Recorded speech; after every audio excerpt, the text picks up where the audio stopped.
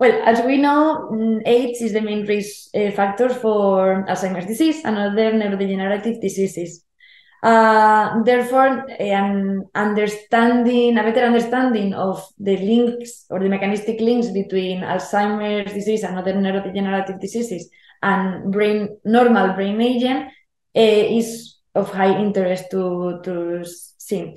So, with this aim, the framework of brain age started, in which we assume that we can try to understand using different structural MRI measurements or different MRI measurements, the effects of aging in the brain in these measurements.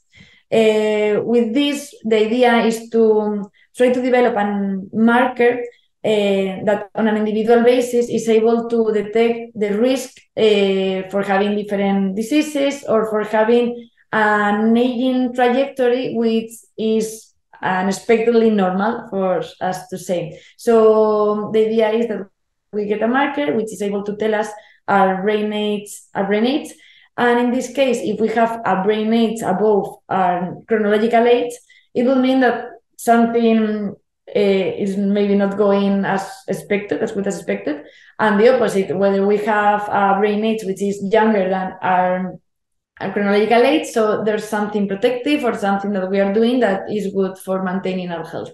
So the idea is to establish a biomarker in this case to objectively and quantitatively detect these changes in aging in order to be able to use it to detect changes in cases where we want to develop therapies to reduce aging and therefore to find the differences when applying these strategies or different treatments. As the burden of the population, which is now getting older, it's try to overcome it. Yeah.